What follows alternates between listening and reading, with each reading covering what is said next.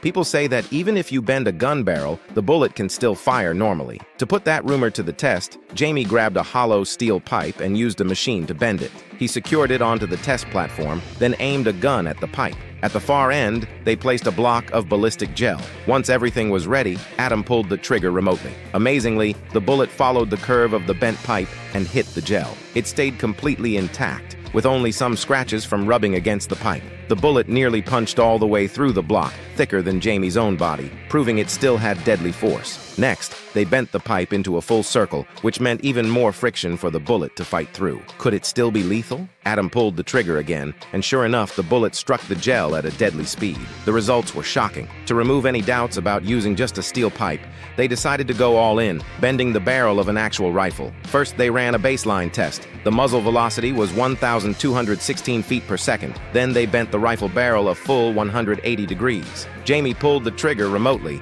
and the bullet came out at 975 feet per second, still more than enough to be fatal. They went further, testing barrels bent from 45 to 135 degrees. Every time, the bullet still flew fast enough to kill. The myth was confirmed. And just to be clear, this experiment was done under strict controlled conditions. Do not try this yourself.